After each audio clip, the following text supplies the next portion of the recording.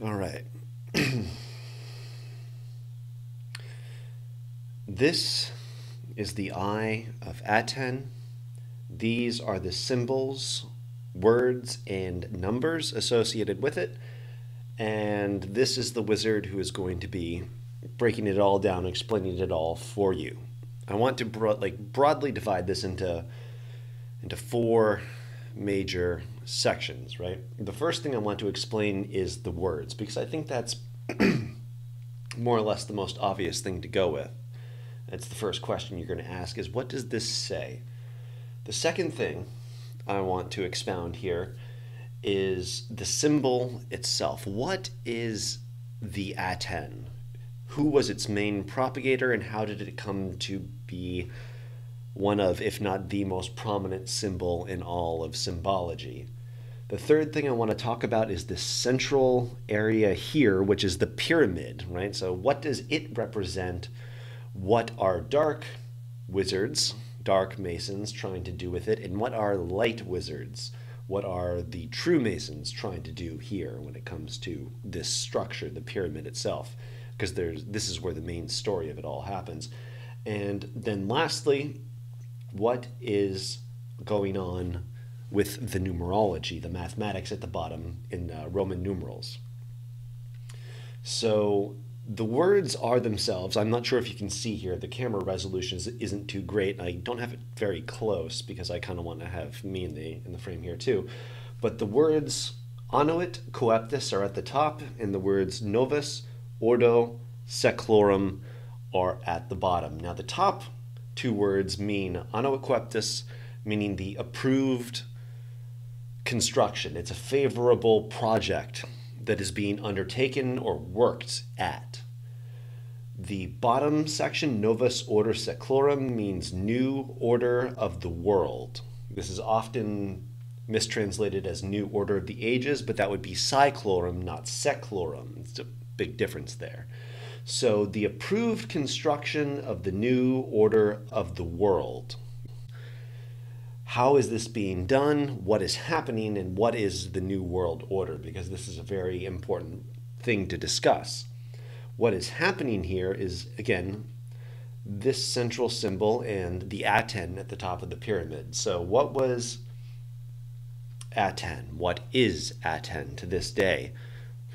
The important thing to note is not who came up with it, but who widely propagated this symbol. And I'll explain that by pointing out that there are 13, 1, 2, 3, 4, 5, 6, 7, 8, 9, 10, 11, 12, 13 courses of brick on this pyramid. Why 13? Because that's a very important number.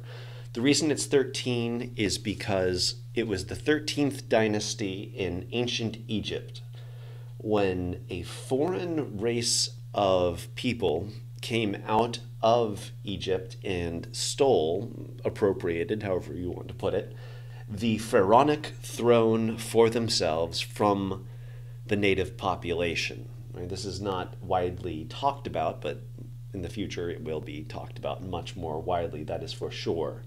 Because the race of people known as the Hyksos came in, again, took the pharaonic throne for themselves and made it about themselves. And this lasted for about 300 years to roughly the 18th to 19th dynasty, depending upon the turn of events that took place. And amongst the last and most powerful and megalomaniacal of these Hyksos pharaohs was Akhenaten, or spirit of the Aten. And this pharaoh is most notable to most people, and if you know the name at all, you know it because this was the propagator of monotheism. Akhenaten, brought about a rule in Egypt to monotheism, and that was specifically the monotheism to the god that he worshipped, called Aten. That's just why his name is Spirit of the Aten, right? He conspired to shut down all of the ancient temples in Egypt, to Thoth, to Maat, to Osiris, to Ra, Amun-Ra, all of those ancient gods that they had been worshiping. And because, again, remember, this is a foreign bloodline. These were not native Egyptians. These were people who conquered Egypt and took control of the government for their own purposes, right? And Akhenaten established this form of monotheism, and as I said, he was amongst the last to even be there, because it was the native Egyptian Horemheb who rose up, took back the throne for the Egyptians along with the people, and cast Akhenaten and all of his Levitical Hyksos followers, because it was the priesthood known as the Levitical priesthood, the Levites, who appointed Akhenaten as the pharaoh, because sometimes it was the priests appointing the pharaoh, other times it was the pharaoh appointing the priests. But it was because of this that he was eventually thrown out of Egypt. So the Aten was the god of Akhenaten, and Akhenaten is the main propagator of this solar god concept. So what was he working at? Well, when I tell you what he was working at, well, this is the pyramid here, as you can see, of course. It is an incomplete pyramid. The capstone is missing, and there's a space in between his god and the work that he was doing.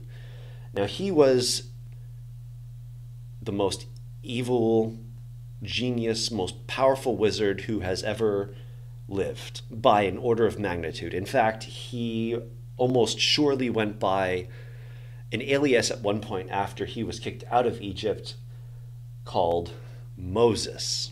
And this idea is not original to me. In fact, Sigmund Freud in 1934 wrote a paper speculating that Akhenaten was Moses, that Moses was an alias, or that at the very best, one of Akhenaten's followers was Moses.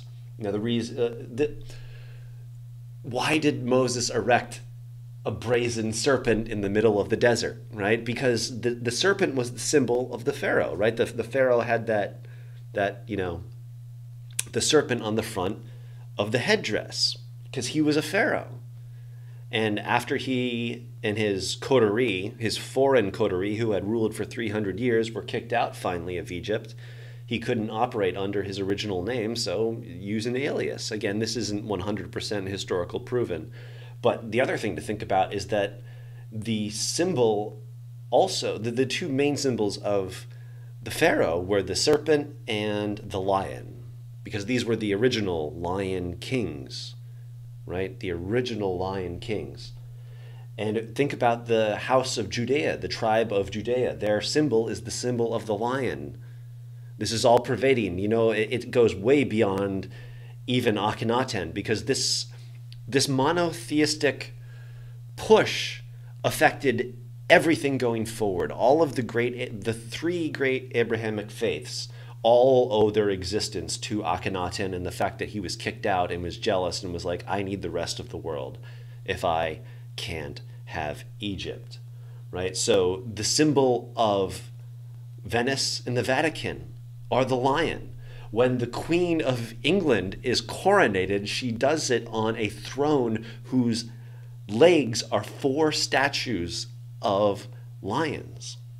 The lion, this is the priests would wear the cheetah or the jaguar or the panther skin. But the lion was always reserved for the pharaoh. Why is the house of Judah of the symbol of the lion? Because Akhenaten was Moses, and Moses was a pharaoh of Egypt. There's a reason why the pharaoh at the time of the Exodus is never referred to by specifically name. It's just the pharaoh, right? Okay, so this is very important. And what was the work he was doing? Well, the Aten in the original conception, but even before I get to that, think about Yahweh or Allah, right? Muhammad ascended to the sun to commune with God, Aten, the solar god of the ancient Egyptians, right? Jesus Christ died on the cross, went down for 3 days, and then was resurrected. This comes from the fact that it's the sun that's doing this. The sun sets on the Crux constellation for 3 days, the 23rd, 24th, 25th. and then it goes back. So you're talking about the same overarching solar God. Now, very few Christians, very few Muslims know this. The group of people most in the know are the Masonic order. Quite a few Freemasons will know about this, although they generally don't talk about it. It's really only the high ranking, like the 32nd, 33rd order Masons who know about this. In fact, M-A-S-O-N. That's, if you put the, actually, I'll superimpose it really quick. We should superimpose that so you can see the Mason there. If you superimpose the Masonic triangle and compass, the carpenter's square and the compass symbol on top of this symbol, you'll find that it connects the 5 letters M-A-S-O-N, right? So the Masonic order knows this the most, and they have, in the truest sense, preserved the quote-unquote true religion, right? Because the other Abrahamic interpretations are strictly that. They're permutations. They're sullied forms of the true, again, the true religion that has been preserved by the highest order Masons in the world, that of Akhenaten, the spirit of the Aten.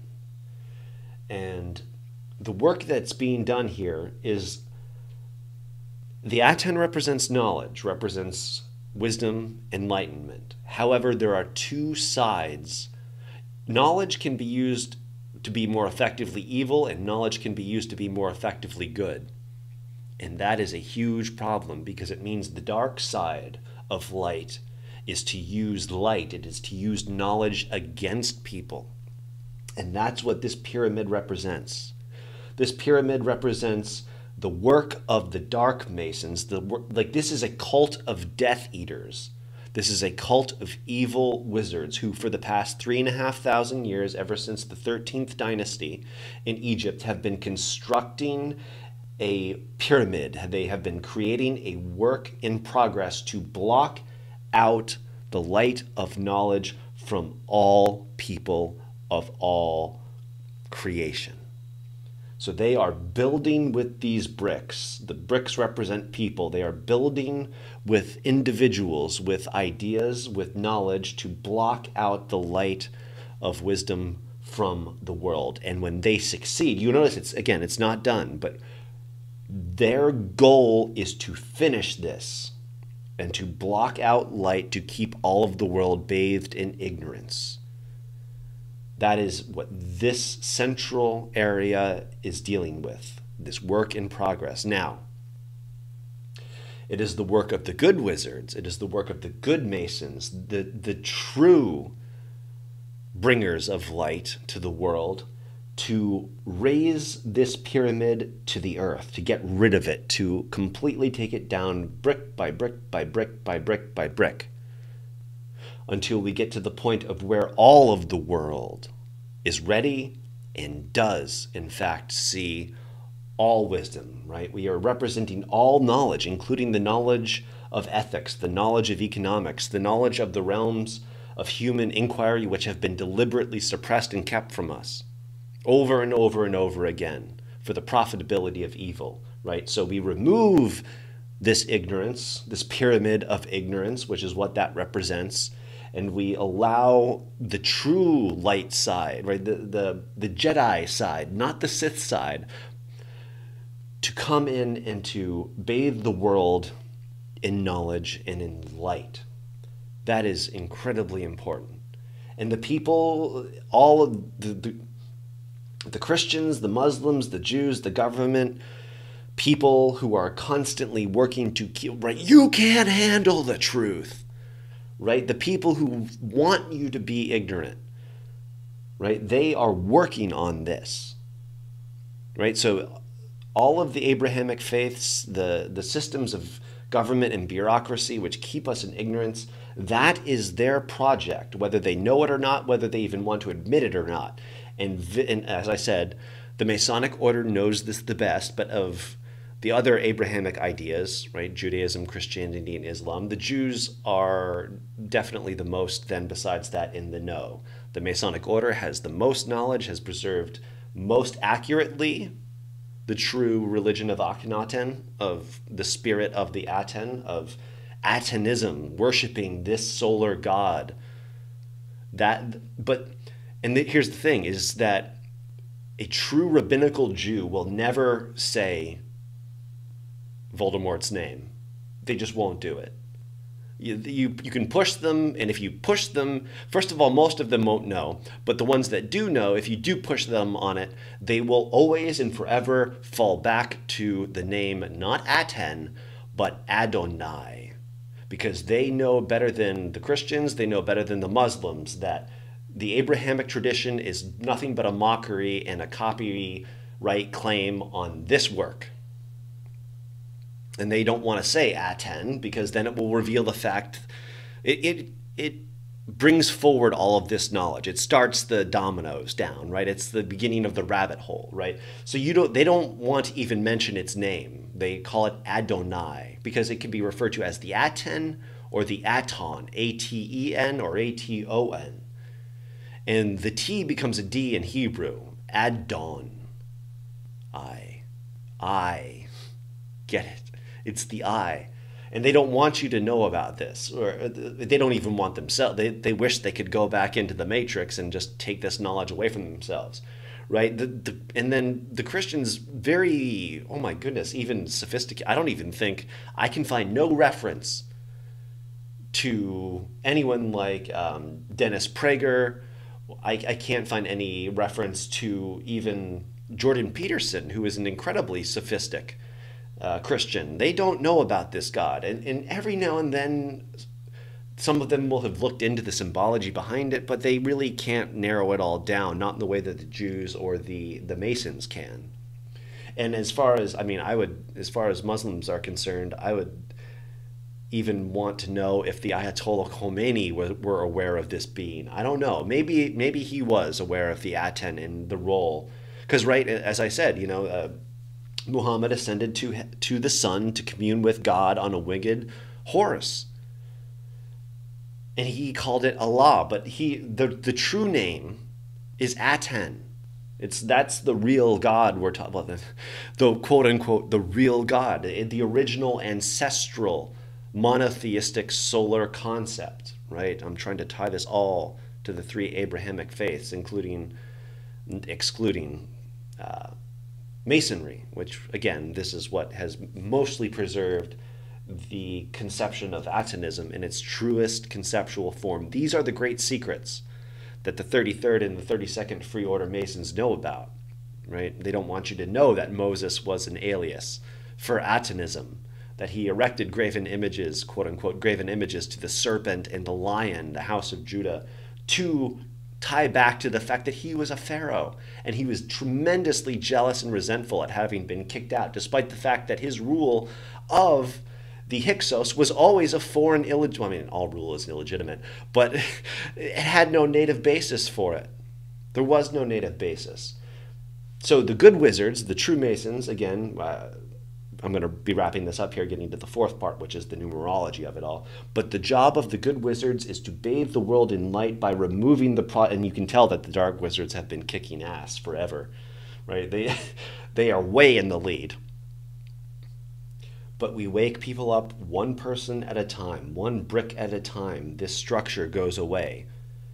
And the whole world has light. The whole world has knowledge. The whole world is bathed in the true idea of Aten as a light bringer.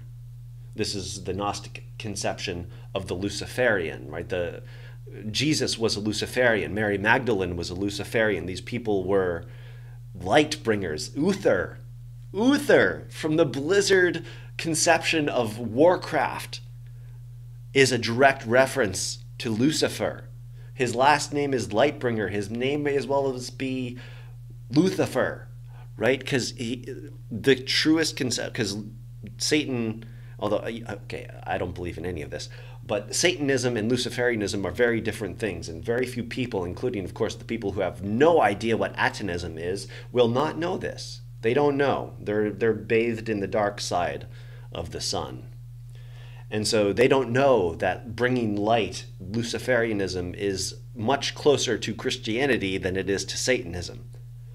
Or for Aten, or if you want to get into the true conception of Satanism, not as its sort of pagan slash nature slash do what feels right as an animal conception, but Satanism as an evil conception. That is Atenism. The moment Atenism, the moment monotheism in terms of this tradition shows up, the world is bathed in bloodshed and war and darkness. And it's not as if ancient Egypt were perfect without this, but it survived for a very long time, very well intact without it. That is for sure. And the moment it shows up, instantaneous problems occur of a huge order. No pun intended. So the last thing we're going to talk about here is the numerology of it all, because okay, so you're like, Eric, this is all well and good, but I mean, this sounds very speculative. I mean, I get why you would be saying that Moses was an alias to Akhenaten, a jealous pharaoh who had foreign credentials, kicked out, and then was incredibly upset about it, right? But can you give me some real solid proof here? Like maybe some mathematical proof would be good. No, I think that's a little far-fetched, but I'm going to do it anyway. You wait. Just you wait. Because the number at the bottom of this pyramid, again, you probably can't see it because of the resolution of the camera, but please pull a dollar bill out of your wallet and you can see it. This is the most powerful God ever created by mankind. All other gods are paltry by conception, or by conception nothing but an offshoot and a pretty bad carbon copy of the Aten, right? Yahweh, Shiva, Baal, Allah. So many different gods are just offshoots of this. Moloch. They can all be traced back. Now, the Eastern traditions are fairly different, but you might say, okay, well, and again, we're going to get to the mathematics in a second, but like, okay, so it's not, okay, if you call this the most powerful God that's ever lived, that's ever been part of human conception, well, it's not as if the Aten is in control of monetary policy in China. Yeah, it is. Okay, so to this day, right? To this very day, and it's probably not for much longer, but to this very day, the yuan, the Chinese currency, is pegged to the Aten, to the Federal Reserve note, to the dollar.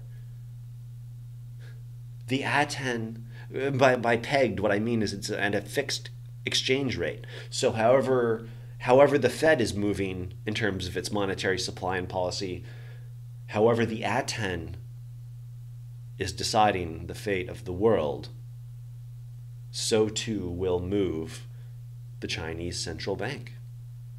The Aten does set monetary policy in China. That is the power of this deity. Even this is the most worshipped, the most adored, the most propagated, and by far the most important God in all of human thought, in all of human creation, in all of human making stuff up to control the world. This is the power that rules the world. Think about all the people who are motivated by nothing but purely the gain of this symbol. They are motivated by nothing but getting money. And I have nothing wrong with materialism.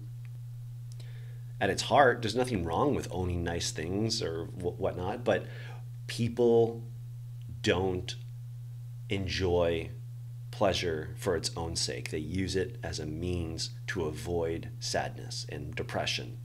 They think it's happiness, and they think the Aten is happiness. But the Aten just represents knowledge, and it is used for evil and good, and the evil wizards, the evil masons, the Death Eaters outnumber the Dumbledores 100 to 1, probably much higher than that, probably way higher than that, which, speaking before I get to the mathematics, two fellow good wizards that I owe a great deal of knowledge to this video itself are Mark Passio, which I'll get to in a moment, who I will get to in a moment in terms of, because this is where the exposition of the mathematics gets shown. His case study of gematria is what I'll quote as being the original source of this. But also Michael Tsarion, who, in addition to Freud, has been very much deeply expounding the connection to Akhenaten and the Abrahamic tradition. So the case study of this gematria. Now, gematria is a combination of symbology and mathematics. And here we go. So I'm going to superimpose some stuff again, images to replace myself with some images. But you have, again, at the bottom of the pyramid, on the first layer out of the 13, again representing the 13th dynasty, or the 13 elite bloodlines, is MDCCLXXVI. Now, in total, this comes to 1776, right? This is the Great Seal of the United States of America. So the 1776 shouldn't be that surprising. Now, what will be very surprising, and I hope to just frickin' explode your frickin' dome on this one, when I heard this, when I saw this shit, my fucking dome went ballistic. So let's take, this is the study of gematria. Let's take the MDCCLXXVI, and there's nine Roman numerals, 3 pyramids at the top, and we're going to go top, left, right, top, left, right, top, left, right. Simple, right? So M at the top, D, C at the bottom of the first pyramid, C at the top, LX at the bottom of the second pyramid, X at the top, VI at the bottom of the third pyramid. Now, when you translate these, you get 1,110. And then if you add the numbers up, you get 6 on the farthest right. The V and the I make 6. And then the next one, you get 60, and then 600. So I went left to right at the top, right to left at the bottom. So the top, which is 1,110, these in mathematics are known as powers of Aten. Do you get it? Do you see how they are fucking with you? Powers of Aten. Because no matter how you look at it, whether it's 1,100 or 10, the powers of Aten are always at the top of the pyramid. And you might notice there's something else going on the bottom side of there, and I'll leave that up to you to figure out what that is. So in conclusion, the good wizards of the world are dealing with the power, the residual power of the most evil wizard who has ever lived, Akhenaten, aka Moses, but that was just an alias. You ever notice how like evil wizards use aliases all the time? But anyway, so the good wizards here, as I said, this work has been a long, long, long time being won by the Death Eaters of the world. Fortunately, though, the spellcrafting nature of the good wizards has delivered to us beautiful magical objects like the camera, like the internet, like the microphone. All of these things have allowed us to spread the good side, the light side of what the Aten represents, bringing light to the world, bringing knowledge to the world, because this is a symbol of all knowledge, especially the areas of knowledge which have been deliberately known, which have been long known and deliberately suppressed. Most importantly, ethics, and second to that, economics. So we have to, because people, I mean, geniuses of the world understand mathematics and biology and chemistry and all this wonderful good stuff. But again, to understand, to bring together everything into a coherent idea of conception of history and ethics and what religion is, what government is, what money, quote unquote, money is, what currency has been when in terms of it's been imposed upon us as this all pervading. I mean, this symbol is on every continent on earth. It is in basically every city on earth. As I said earlier, no other god even comes close. Nothing. Atonism has been unknown and kicking the world's ass forever, including the conceptions of the religions it has left in its wake. Judaism, Christianity, and Islam, and Masonism being the big four. Although Masonism claims to not be a religion, it's kind of hard to avoid it, but oh well. The Masonic motto, one of their mottos is Per me regnas regnat. It means through me all kings will reign. Now, if you're a member of the Masonic order and you're not like way fucking up at the top, have you ever wondered not what it means, because you've probably been told what it means, but have you ever wondered who me is? It's not you. It's that guy.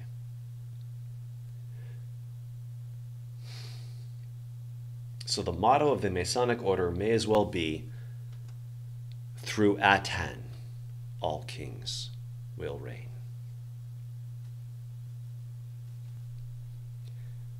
Thank you very much for your time.